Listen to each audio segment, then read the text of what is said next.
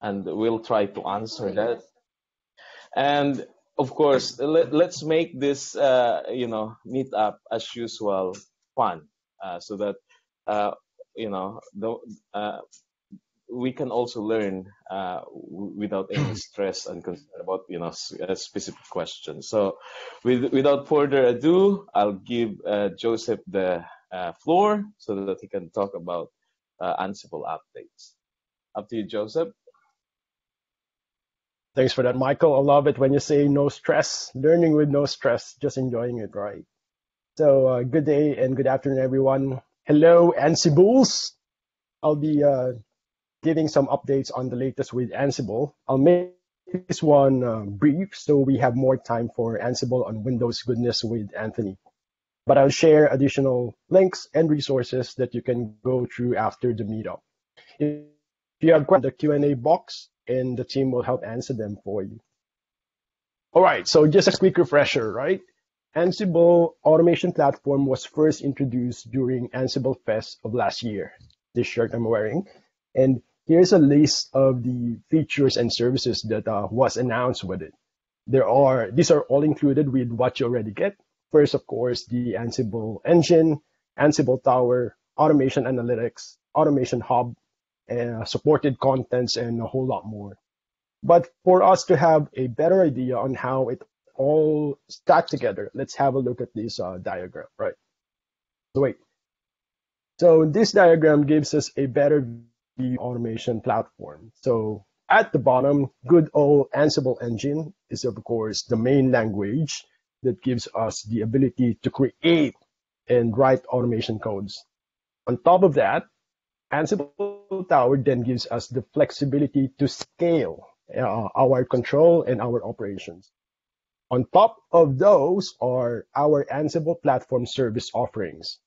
What this allows us to do is that it allows us to engage users efficiently and make the most out of the automation that we're developing.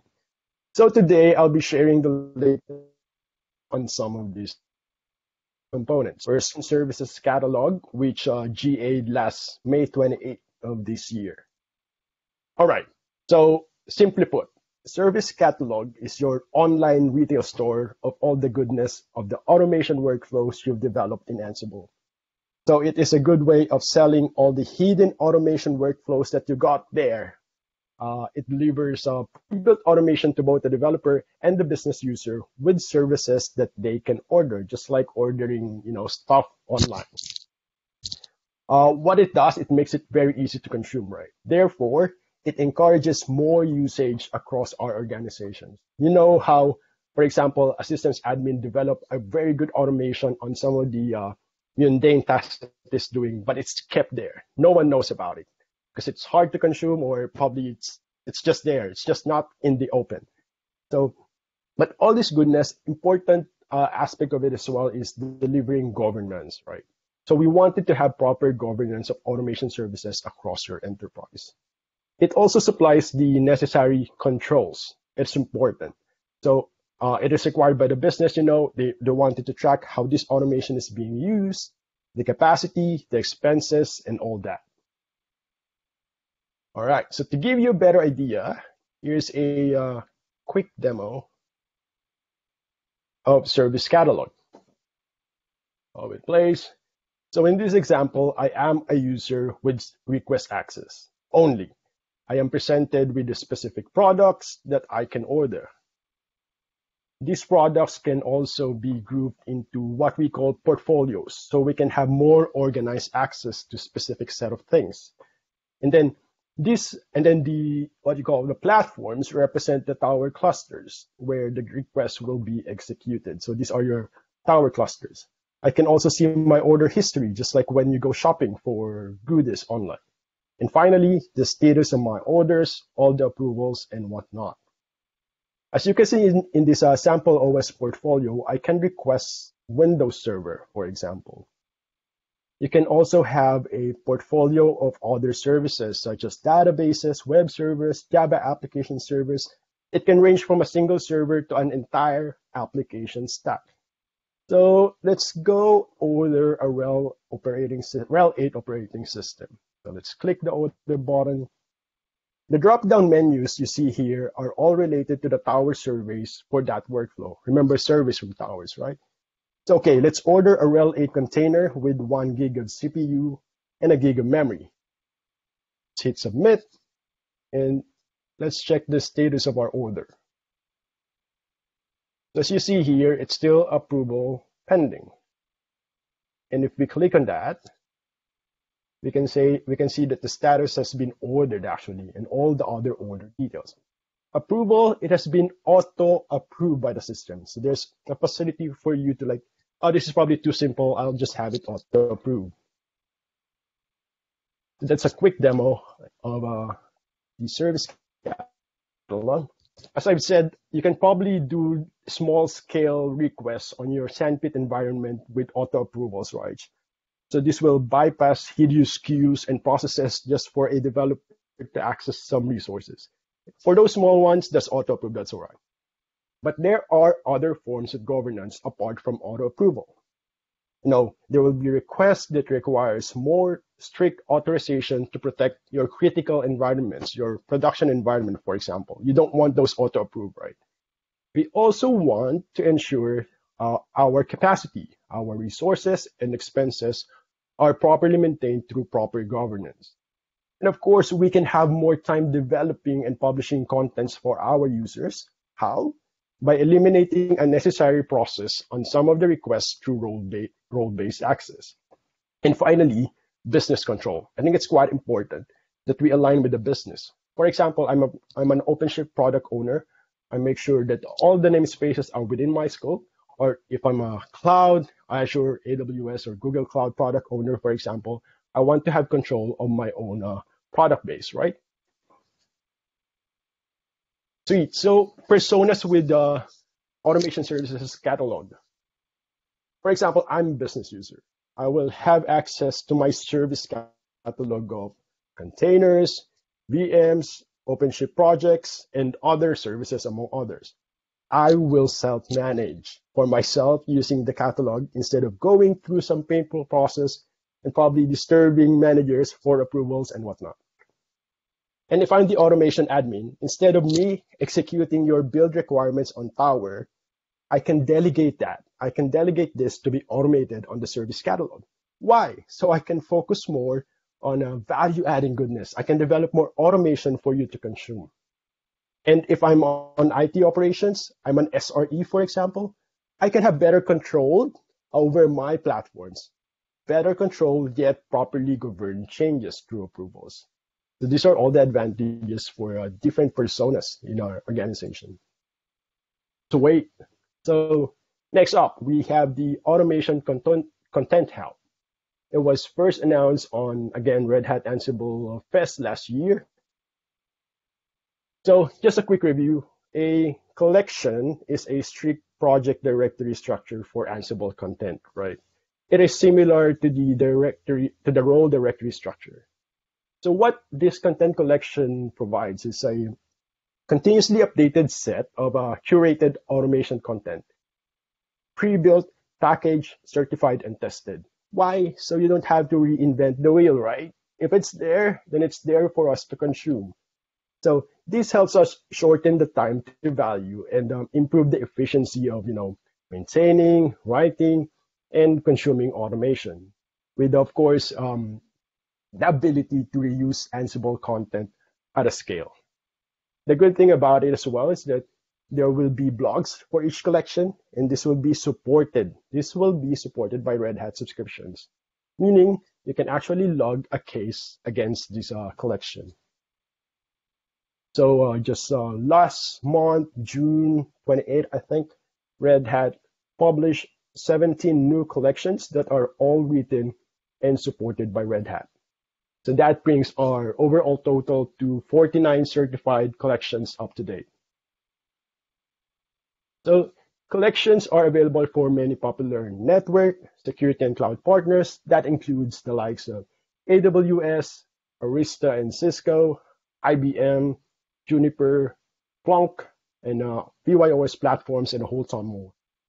There are collections for other Red Hat products themselves. Like a good example would be Satellite. So we have an entire collection for satellite, wherein um, that collection gives you the ability to automate the build and operations of satellite, everything on that collection alone. So that gives us greater confidence with automation, knowing that, as I've said, it has been tested and it is backed by Red Hat and our partners. The good thing about it as well is that the collections are published asynchronously from Ansible releases, meaning it's easy to access them as they become available. So a full list is available at cloud.redhat.com, just as you see here, all those content collections. And this is actually what it looks like, for example, for Azure. So you have the installation command. You can also download it as a tarball and all the other details. It's fully documented. Each of every module is fully documented, how to use it, and also the other details about it. So, yep. So next up, Ansible Tower 3.7. Okay, so the focus of 3.7 release is more on scalability of automation and improving the experience of our users, meaning it's way faster, it's way more efficient, right? And I would say you will probably notice that there's not a lot of new features just yet because a larger platform release will be coming at the end of the year. So watch out for that. And apologies, I won't be able to dig deep into the details as we have limited time, but do please have a look on these links if you want more details on the release notes of Ansible Tower 3.7. Okay, blocking of jobs. For some of you, this is a familiar scenario wherein any job that required a project or inventory update would have that update block on any job using that project or inventory to finish. And now with 3.7, no more blocking. So the project or inventory update will proceed first and then the jobs will run. And then speaking about scale, so this information is based on specific benchmark of a number of jobs and whatnot. So for example, task manager processing for a sample of 5,000 jobs from 200 seconds down to under 10. That's quite a lot. That's quite a scale, right? And simply querying unified jobs for a sample set of 1 million jobs from 3 to 4 seconds to 300 milliseconds. And loading the first page of job events with 1 million sample events from 2 seconds to 3/10 of a second. We also tried a sample deletion of 1 million jobs with cleanup jobs, outstanding 6 minutes from 7 hours. So that's quite a lot of improvement in the performance right there. And of course, automation wants us to work smarter, not harder, right? So with that, we drastically reduce API requests in the user interface for Tower. We did that by utilizing enhanced WebSocket data. So we no longer refresh job lists when new jobs are starting. And also Tower that was unusable with new jobs per second is now responsive even under load by many jobs and many clients. We also removed inventory computed fields, which allowed jobs to finish shaving much faster. Time We'll check, have a few Joseph. minutes. So, hi. Time check. So just to check, just to have a glimpse of automation analytics. So if you're familiar with Red Hat Insights, this is kind of similar to that. It gives you a good overall view and health of your Tower clusters with notifications. There's even an ROI calculator. We want to know how much we are saving with our automation. So yeah, all this information, you can have a look on the Ansible blogs, and you can have a further read on all the Ansible goodness that we have. So that ends Ansible updates. So I'll flick it over automation with Windows.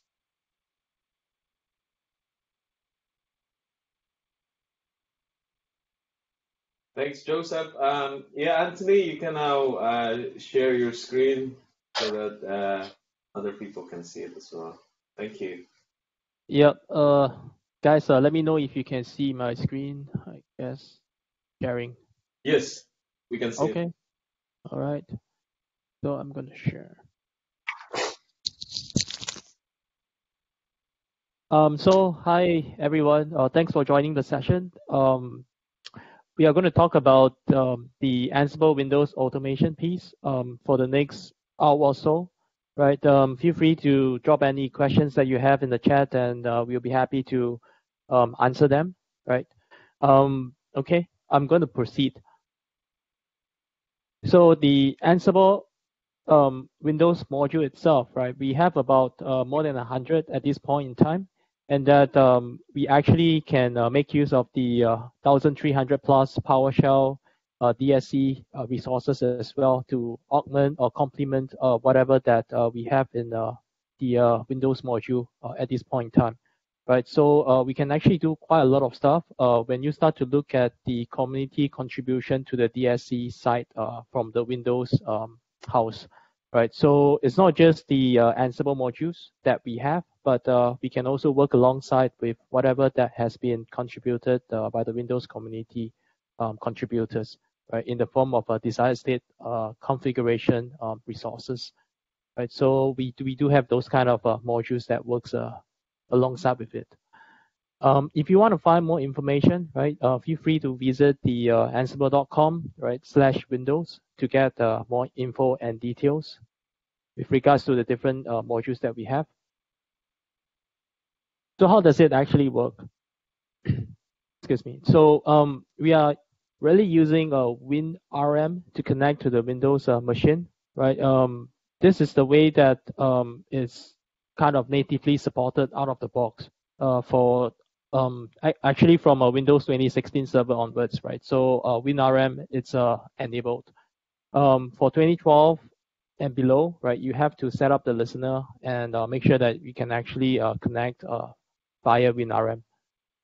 So there is PSRP support since Ansible Engine 2.7. Right now we are at Engine 2.9.10, right? And we will use I mean, you will be able to help us to do things like file transfer as well as you'll be faster and much better, right, in terms of connections. So there is this thing on the Microsoft OpenSSH. We know that from the Windows Server 2019 onwards, this is actually enabled by default. Right, so PowerShell itself, it's very similar to the concept of us managing the Linux or the the other equipment, right? Using Python, right? So PowerShell exists out of the box in all the Windows server that we are talking about. So we will need at least PowerShell 3.0, .NET 4.0, right, to manage all these servers, right, from Windows side of the house. And we do know that from Windows 2012 R2 onwards, basically all these are already satisfied out of the box. If you're running on 2008 Windows, then you will need to make sure that the PowerShell 2.0, which is the default, is upgraded to 3.0 before you can actually use all the available Windows Ansible modules to manage your end target system. Right. So pretty much most of our customers today, they don't really have to do much in order to be able to use Ansible to manage their end target. Since I think we do know or aware that the 2008 server Windows, right, it's kind of end of support, right, since the starting of this year. So unless you are on extended support, what we are seeing in the market today is that most of our customers are actually migrating or upgrading their servers to either 2012 or 2016.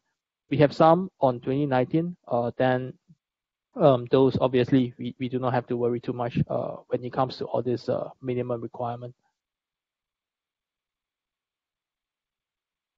Inventory wise, it's basically a way that we store the information with regards to the servers that we have in the environment. Right, we have all this information stored in the Ansible inventory. We can basically use the concept of either a static or dynamic inventory, right? It's similar as well to how we manage other target platform.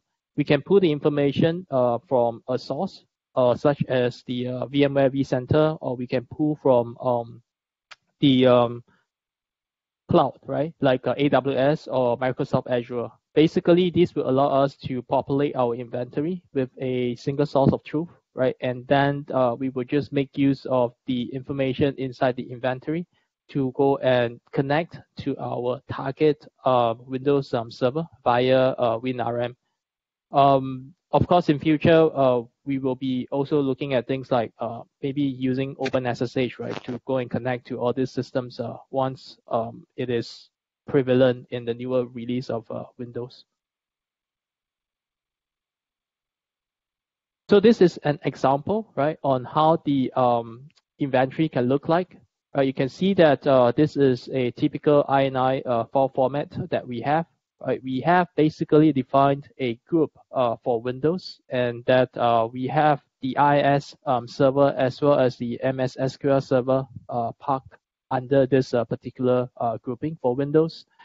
We have the concept of variables. Those are the stuff that specifically been used for all this Windows grouping, right? As you can see over here that we are basically specifying that we will use WinRM as the connection type to talk to all these servers. So for the authentication or transport from that kind of layer, we are looking at things like NTLM or Kerberos or CRAD SSP, right, to go and talk to all these different servers. I think most of our customers are using Kerberos today to do the authentication. So what can we do, right? We can do things like running commands and scripts. As you can see over here, we basically can make use of command module. We call that the Win command module, right? It will be able to execute a command remotely on the group of Windows servers that we want to target. So from that sense, right, there is no real idempotency because we are just issuing the command, and after that we are just assuming that this thing is being done, right? So if you rerun it again, it will just run the same command, right? It's different from using Ansible modules, which are able to identify that the end state has been reached, and hence you do not need to execute this particular task, right? In the case of commands, we are just running it and fire and forget.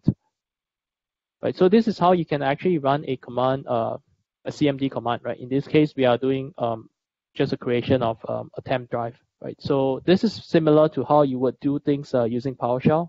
There isn't too much of a difference. What you can see here is that we are just using it to run a PowerShell command, right?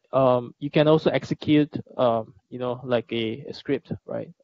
Or that you can say that, change to some directory, create a backup directory, right, as part of the arguments. And after that, we will be able to run that particular command as well, right? So just like what it is mentioned in the name of the task, right, we are running from a specific folder and we skip when the conditions are satisfied, right? So those are the stuff that we can do quite easily out of the box. Not very different from how a normal Windows administrator are doing things. So this is the Windows shell. It's similar to command, right? It's just that it's not as secure because you can, do piping and all those stuff, right? So you can do multi-line scripts, for instance, right? Like in this case, we can specify the value that we want to pass in, and after that, use things like if-else statement to run the particular action that you want it to be, right? So you can also call things like new item, right, just to create all this stuff. Script is something that can be used on both the Linux and Windows, right? So it's a module that we have. It actually allows the user to transfer and execute a script, right? So you can have something that exists in, for instance, GitHub or GitLab, right? And then you transfer and execute the script locally on the system, right? So as mentioned over here, right, we should use it when the other modules doesn't work. Because we are very concerned about things like idempotency, we just want to make sure that we can use modules that is actually aware of the state, the end desired state that we want it to be in, right? As opposed to just running a module that will just execute a script. So how the script works, the script module works is very simple, right? We're just saying that, okay, get this and just go and execute this on the remote server. So when it comes to software management, right, we can do things like application installation, right? These are some of the modules that we have out of the box, right? We have the Win package modules, right? For instance, it can allow you to install a .msi or .exe file. The Win feature, for instance, right, allows you to install the features on the Windows servers, right? As mentioned over here, Win updates, we can install specific KBs, allows you to do things from certain catalog and blacklist. So I will show this as part of the video demo later on how the Win update module can actually be used in our situation. Right, then you can also use the Win hotfix to install or remove the hotfixes on the Windows target server. So this is one of the example, right, on how we can run the installation of Visual C, right, using the Win package. So we can specify the path, right, that we are going to download the exe file, the product ID, and after that, the argument that we are passing in, right? Install passive, no restart. So those are the stuff that we're going to pass in to be able to install this particular package, and that we will specify things like where to download, right? So we can quite easily do this on a large number of systems, just like what Mike was telling you guys earlier, right? We can use this to manage hundreds or thousands of Windows machines at the same time. Ansible is capable of running the processes in parallel. So we can basically do this over a large number of different servers at the same time. And will help you to ensure consistencies of the state throughout. So this is another way of using Win feature. Basically, we use it to install the IIS web server, right? We ensure that the state is present. So if you are familiar with Ansible, you know that we are really concerned about the desired state, right? So we can specify the state as whether is it present or absent, right? Just to decide whether or not we should install or uninstall the particular feature. So this is options to allow you to include things like sub features as well as the management tools. If you were to include this, then it will help you to automatically install as well. So those are some of the parameters that is available within Win feature that you can use to do the installation. Win updates, we roughly talk about that. So starting from Ansible Engine 2.5, you can actually perform a transparent system and updates as well as the auto reboot. So what can happen then is that you can say that I want to install this kind of packages and then get the system to auto reboot.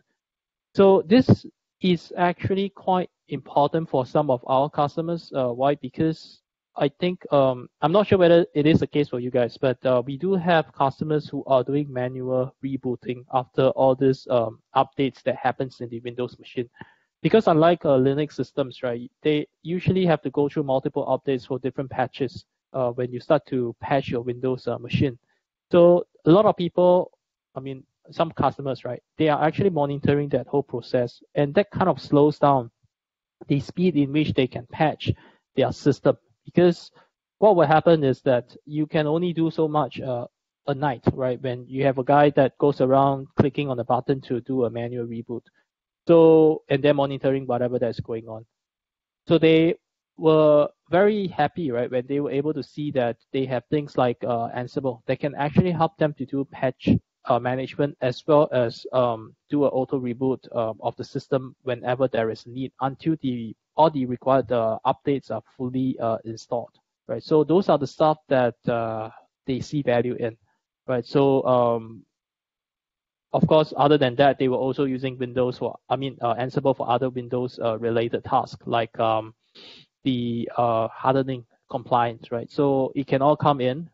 We don't really, care how many kind of activities or stuff that you're doing on the end target system, right?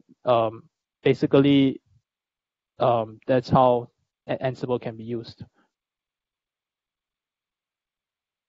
So I'll just run a very simple demo, right? I mean, just to show you guys how it works.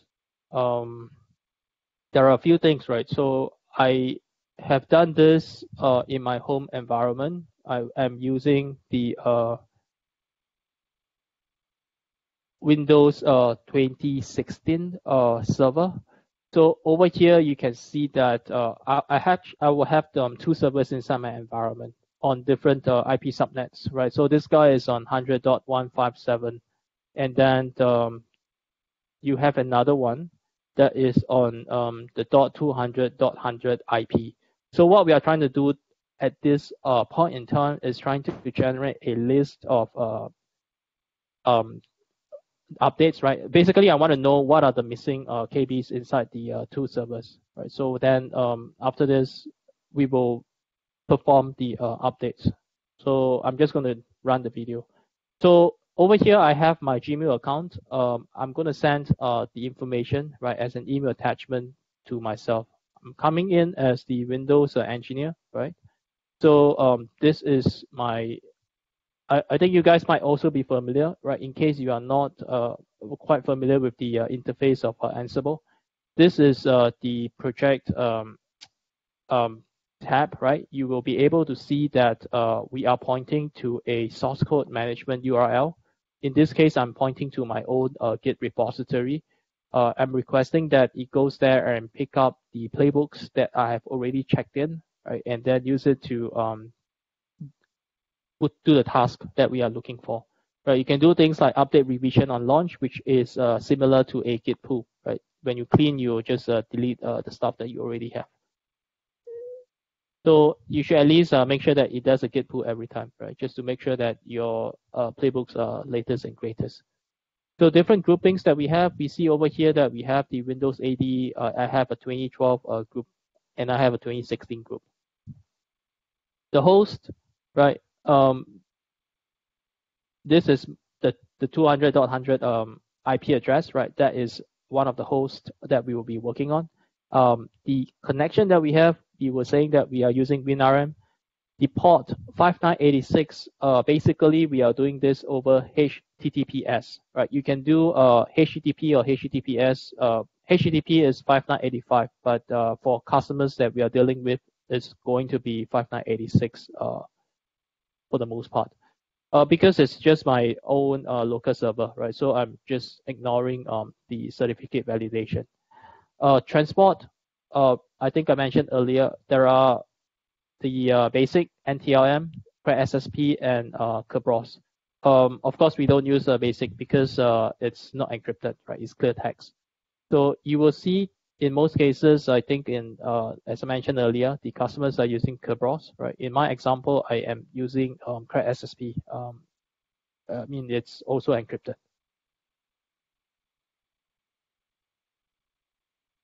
So this is the other host that I have, the 100.157 IP address, right? So this is the one in the other subnet. If we were to go back to the dashboard, what can happen is that we will look at the list of templates that we have, right? We want to filter them, right? What I have is that I'm going to check for the Windows update. You can see the credentials that I'm passing in, right? These are the credentials that we will use to access our Windows servers. I have a vault, Ansible vault, right, for encrypting my credential files for Gmail.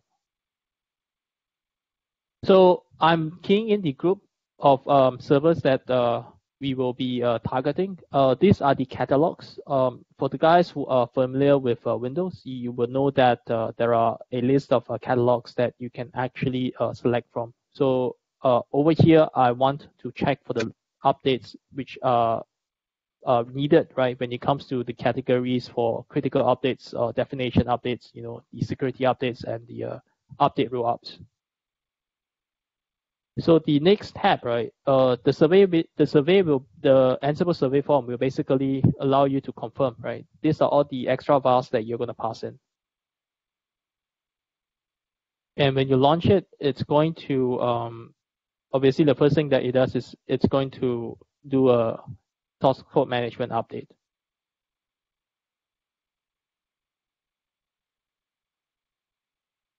And after this, it's going to go and search and return a list of updates on whatever that we are missing within the system itself. And what I was doing over here is I'm compiling a report that I sent as an attachment, right? HTML file format to myself, right? So you can see that we are missing this KBs, right? Based on this. And if you actually were to go back to the Windows servers, you can see that it's the same definition that it's whatever that's showing inside the Windows server is whatever that we have actually pulled back. So this is also one of those things that is kind of important when you have a large number of servers that you have to deal with, right? Because I can quite easily pull out all those things that is needed for you. So how we usually work is with the Windows WSUS. So we can have the WSUS stores all the required packages and repositories. And then Ansible will work with it to go and help you with the patch management. So the next thing that can happen after this, of course, is that we will perform specific updates, right? So over here, you can see that those are the stuff that we are missing and that we need to be updated. So these 2 KBs are basically the same across the 2 systems, right? So I'm going to skip through the front part. We will again go in as the Windows engineer, right? Then what will happen is that this time around, we are going to install the Windows update. So we will see a different survey form, right? So again, I am going to select the 2016 Windows, and then I'm going to do a drop down. I mean, in case. So these are the ones that I was referring to, right? These are all the different categories. We can create them as a drop-down list that the engineer can select on the categories that they are interested in. And over here, we are listing whitelist and blacklist option, right? So whitelist basically are the stuff that we say that we will install. Because this is just a demo, right? So I'm just going to put one of the KBs inside. Of course, in the real environment, you will have large numbers, and you can decide for yourself what are the stuff that you want updates. If you decide that there are certain KBs that you do not want to update, then you can specify under the blacklist so that it will update everything else other than the stuff inside the blacklist. Because again, I'm doing a demo. If I do an auto reboot, it will be hard for me to keep track of whatever that's going on. So my auto reboot is set to no. But in most customers' environment, you will see that it is going to be an auto reboot, unless you are in. I mean, as in there are certain customers who doesn't want to do that because they want to do some patching during the daytime and reboot during the night. So there are different kind of situations depending on your strategies. You have the option and the flexibility when you start to use the Win update modules in Ansible, right, to do all those things.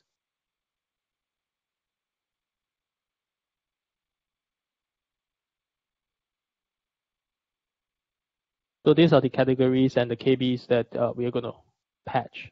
So if you hit launch, right, it will just start running the updates.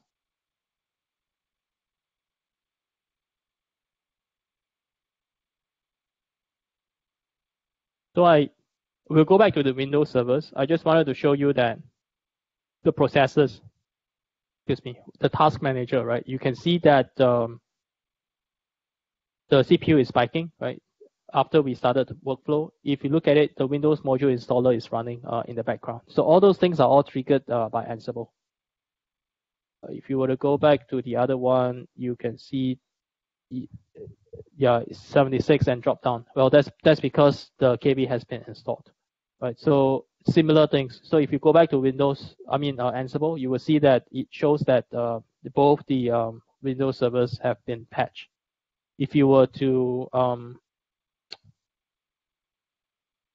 of course, I'm just trying to show again, right, that everything is back to normal.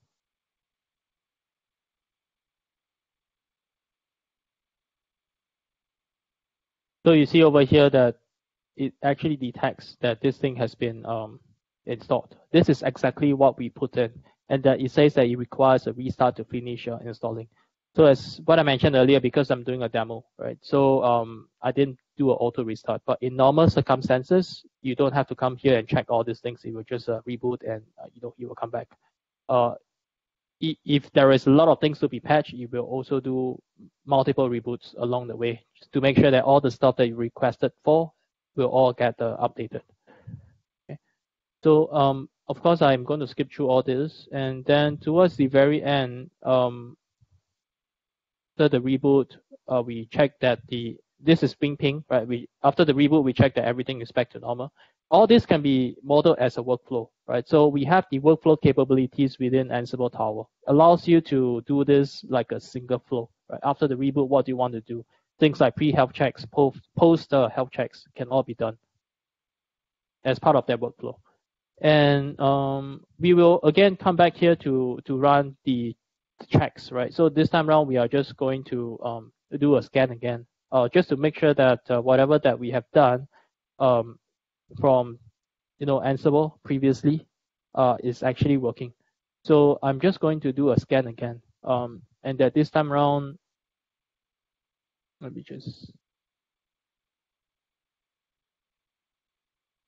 you get another new email notification that says that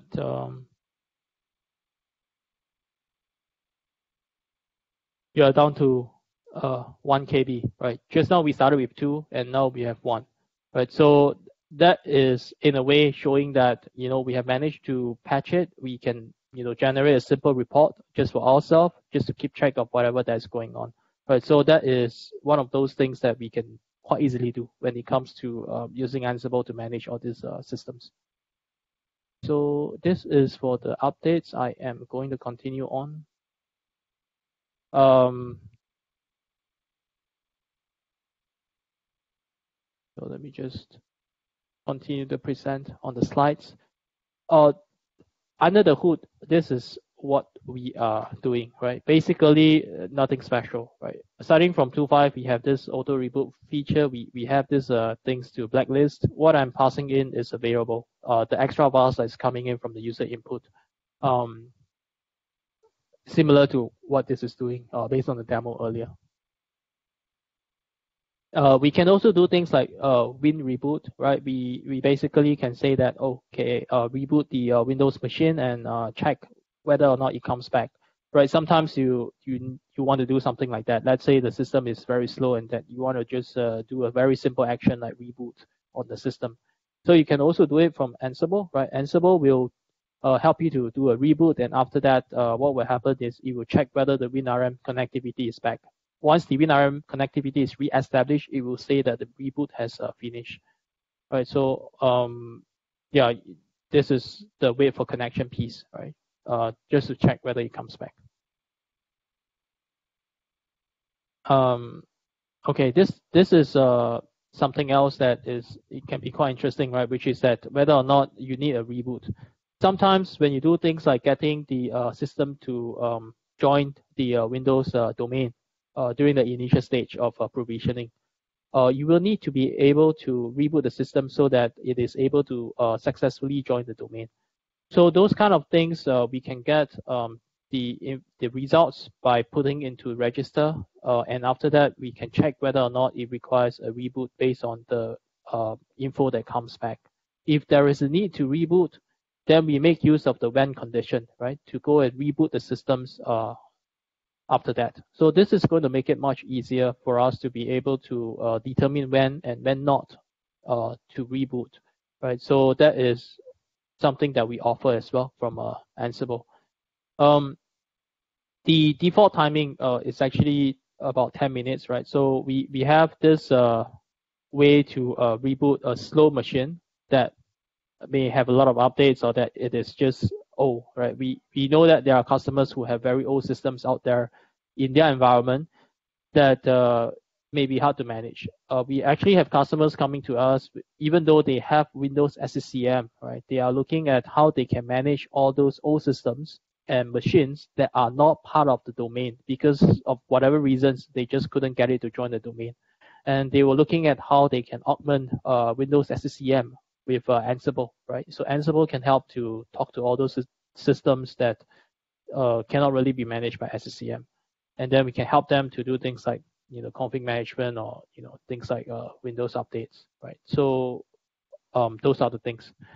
You can specify the shutdown timeout and the reboot timeout in this case, right, to 3600, which is an hour.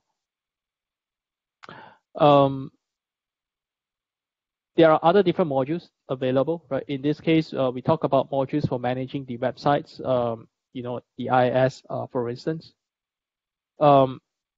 Over here, we basically say that this is the default web site and that we specify the physical path. If you want to manage your web app, you can also specify the parameters with the relevant values input inside. The registry, right? So we are able to manage the value of the Windows registry key, right? So by using this particular module that we have here. This is kind of important, right, for us to be able to do Windows hardening, for instance, which I will show later on in a very short demo video. What can happen, right, is how we can basically use the module, right, to check the value of the key value, right, that is inside this particular virtual machine, the Windows servers, to see whether or not it is in compliance with the standards that we need it to be. For instance, the Windows CIS, which is a quite common standards that other customers are using, right? So if it is not in compliance, right, based on the check results, we can update the value, right? So it will help us to gain compliance of all those different servers. For instance, like over here, right, we can say that we want to change the value just by using the Windows registry added module, right? And then we can merge the registry data as well if you want to. So I will just go through that very short demo video as well. So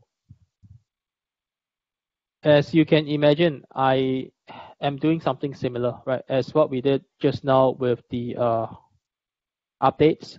I'm basically using a CSV file format this time around. Some of those, I mean, it's more of a preference, right? I have customers telling me that they need a CSV file because they have other tools that can actually read CSV much easier, right? So HTML may not be what they need. So we can see over here that we have the sections. We have the password section, we have the account logout section, and these are the different keys that we are checking. And the results over here is that only 2 are successful, the rest are all failing. We have an expected setting and a current setting. So this can be done by Ansible to generate this kind of simple report for this particular server, right? So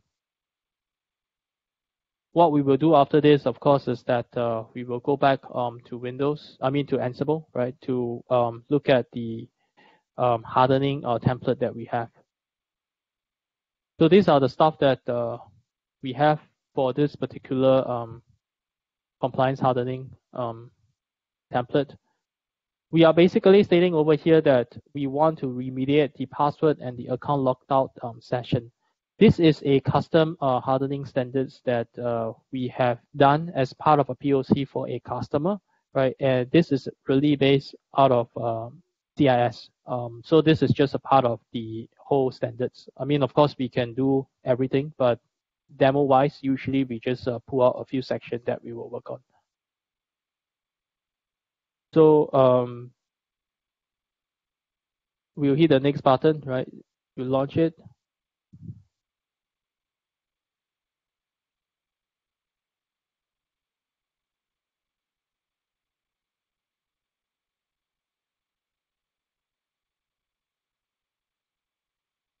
So it runs through the section that we have defined inside the playbook on what are the stuff that it will do, right? And then it will start to change all the settings accordingly based on what we have defined inside the system. I was basically using a YAML file that has all the different configurations defined, right, on what is the base standards. You can see over here, right, that if you were to come to the Windows server, this was the value initially, right? So the net account command was executed. We can see that the minimum password age was 0 days, and this was the max was 42, right? So based on the standards, we want to change it to 198 and all the other values that we have changed. So you can see that after running the particular playbooks, you can actually change all these values to the desired value. The same thing can be seen over here with the password expiry warning. When you come into the registry editor, it's 5. If you refresh, it becomes 14, which was the desired value that we want it to be. All right, so similar things I'm showing on the second server. We just wanted to show that we can do it across multiple servers at the same time. All right, so 5, it will change to 14.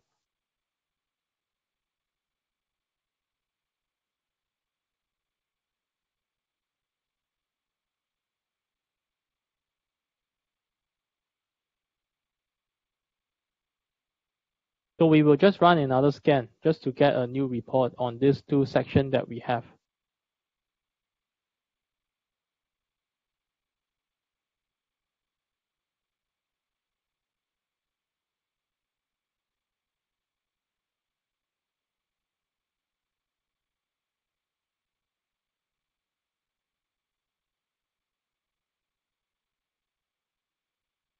And then we'll send an email with the audit files. All right, so if you were to go back, you can see that you get a new mail that comes in. And then after that, when you click on it, you will see that it becomes all successful, right? So this is for the first server. You can check for the second server. It's all successful as well. So basically, this could be one way in which you want to manage the way that you want to do it, right? I mean, there are different ways, but this is what we were showing one of our customers when they requested for us to demo that we can actually check and do the hardening on all these different Windows machines as per the requirement, and usually it's slightly customized. It could be running mostly CIS level 1 hardening, and you have something else after that. Okay.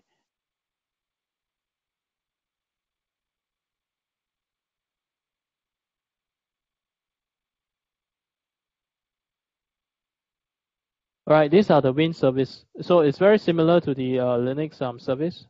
You can decide what are the services that you want it to run, right? You can state as running, absent, or restarted, right? So all those are the ways in which you can basically define how you want this service to behave or to be like eventually, right? So this is for things like the firewall service. You want to make sure that it is stopped. The start mode is disabled, right? So it doesn't start when the system starts. Domains and credentials, we basically have the enterprise identity management, right? So we can get a Windows system to join a domain or leave a domain, right? We can do very simple, basic domain objects management. So this allows us to create a domain, right? This allows you to add a domain user, for instance, right? Let me just run the YouTube video in this case.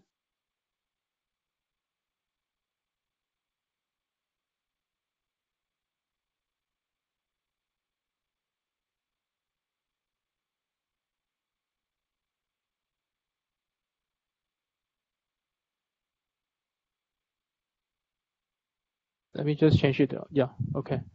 So start again. So over here at this video, what I have is that I have a 2012 Windows that is running in vCenter. It has a .51 IP address. So this is my AD.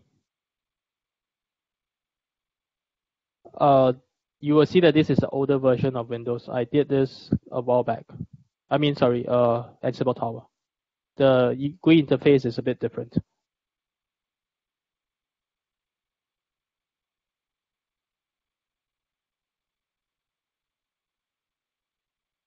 So I have again my group and my host because it was done a while back, right? So I'm using the Windows 2012 R2. This is my AD. So I have Kerberos for my AD.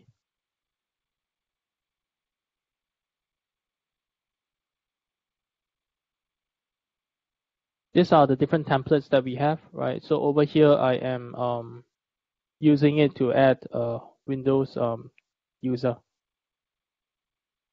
So I'm defining where my AD server is, which domain group, where is the scope, the username, myself, right? And this is my name and the password that I will specify. And this is my email.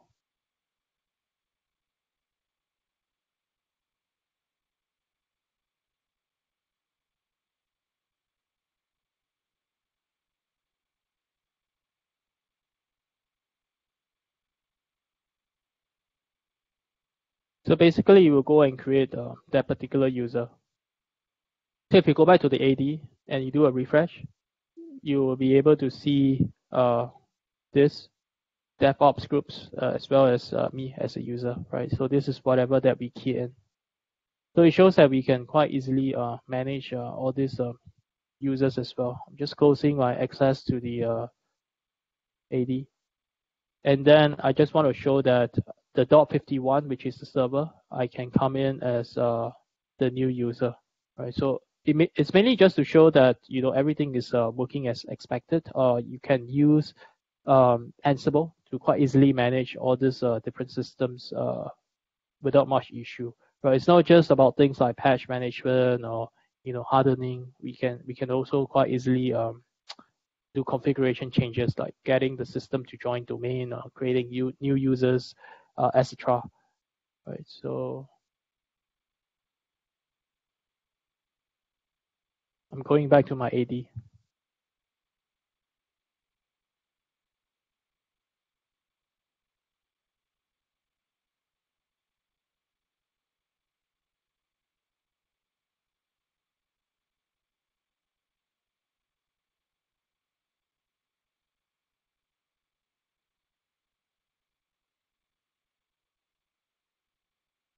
I mean, that was for a single user. I'm trying to show that I can do multiple users as well, right? So I have a file that I have inside the Git repository, whereby what I'm doing is that I'm just saying that, see, I can create multiple users just by feeding it with a file, so that you can just create users with those kind of default password, and after that you can force it to change a password. I think some of those things are what some of my customers wanted to see, so that I just did it for them. Right, so it will just go and run this playbook that will just go and do multiple user creation, right? Just to show that we can create all these different users at the same time, right? We don't have to really do too many things. So these are the dev team, right? The group, the QA that was created. If you look at it, you have like Donald, Jack, James, Vicky being created, right? So yeah, those are just some of the stuff that we have, and that the option that we set is that the user must change the password at the next logon. So all those things are stuff that maybe a normal system admin will be doing, and that we actually show that it can be done quite easily using automation, and that we can do it on a very large scale as well, right? So large number of servers we can manage, creation of users. Why would that be something that people might want to do, right? It's because sometimes you have external people coming in. So I understand from some customers that they have to delete and create users quite frequently for temporary accounts for them to gain access into the system, perform a task. Once they leave, they have to clean up. So even though it seems a bit easy to do, but because they are doing it like a few times a day or quite frequently, they don't really like the idea that they have to go into all these systems every time to do all those stuff, and hence they were looking at automation to help them. Right, so this is one of those things that I was showing them, that can be quite easily achieved when we do this kind of stuff. Okay.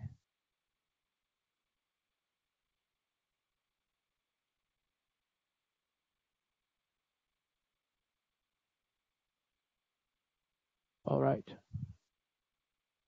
And we have to refresh this thing.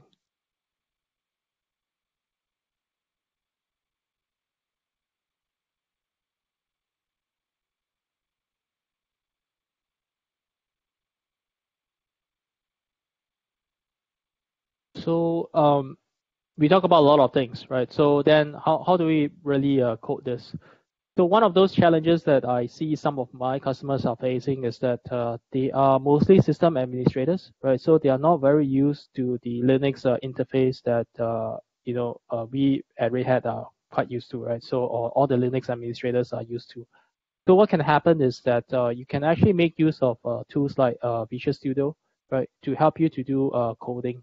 You can see that everything over here is basically in a GUI format, and then you can use this to push the codes to GitLab, where we keep track of all this source code management. You get things like code completion, syntax highlighting, and you can even run playbooks from here, right? So this is one way in which we tell our customers that if you want to start this journey, right, you don't really have to be an expert in Vim, or Nano, right? You can quite easily make use of IDE like Visual Studio Code to help you to do the coding. To just a very simple illustration, right? I have it over here, right? So you can see that this is actually the Visual Studio Code that we have created. So you can type here, right? I mean, this is similar to the example that we saw earlier, right? We basically have an install IIS for this web server. We start the service and then we create an index website for the index HTML for the website, and then we can just show the website address. And all these things will correspond to the codes that we checked into GitLab, right? So it's a one-to-one correspondence. If there are any changes, you just click over here. This is for your source code management, right? You can commit, push a code. It will automatically get sent over to the Git repository. And then over here from the Ansible itself, you will be able to run the particular workflow, right? Like what we have done in the past. And that this is basically the web page that we have, right? So I just do a very simple string. I just set a welcome 123, right? So that's the IIS service that was running. So this could be one way in which, or rather we think that this is actually quite a good way in which we can help promote the usage of Ansible through a very simple way of coding. You don't have to learn all the Linux stuff in order for a system administrator to be able to use Ansible. Right. So yeah, I just wanted to show this to show you that it's actually quite simple, right? You can all these things. Yeah, I mean, the last part really is that Windows is a first-class citizen within the Ansible ecosystem. We have spent quite a fair bit of time, right, trying to work with, obviously Microsoft as well as the other community users to promote this usage. And that we do see quite a lot of traction, right, when it comes to having people or customers to use Ansible for Windows. Of course, right, it's mainly also because of the fact that Ansible can do a lot of different things. So we usually see it as the way to break down the silos between the different teams and to gain this, automation using a single unified platform, which is Ansible Automation Platform, right, for all these various departments within the organization. And by being able to combine things like Windows, Linux, network, the Unix, storage, container platform, whatever, right? All those things can all be managed using Ansible. So this is just one more area in which we think that we can help. And the latest area that we are looking at is more towards the Ansible security automation space, right? So that again will also help to pull the security team, right, into this common platform that we are looking at. So we do believe that having Ansible, right, as the common platform will help to gel all the different teams together, whether you are Windows administrator, Linux administrators, network administrators, or security analysts, for instance, right? You can all come together and use this Ansible playbooks and workflow to do the stuff that you need to do. I think that's about it that I wanted to share today. Yeah. All right. Thank you very much, Anthony, for letting us know that Windows plus Ansible equals love. And it Yes, looks like it there's is. good interest on the security automation with Ansible and also on the actual customer use case. So we'll probably consider those on the next meetup that we have.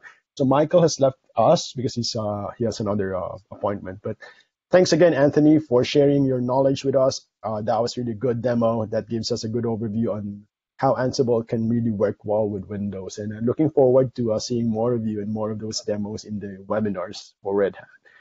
And of course, thank you everyone for your time. Apologies that we extended a bit, but there's definitely worth extending for all the information that Anthony has shared with us. So again, looking forward to seeing you on the next meetup this August. We will be talking about the Dark Tower. So make sure you join that meetup as well. And I think that's it for now. Anthony, thank you again. Yeah. Thank you guys for attending. We'll see you again. And have a great day, everyone. Have a great day, guys.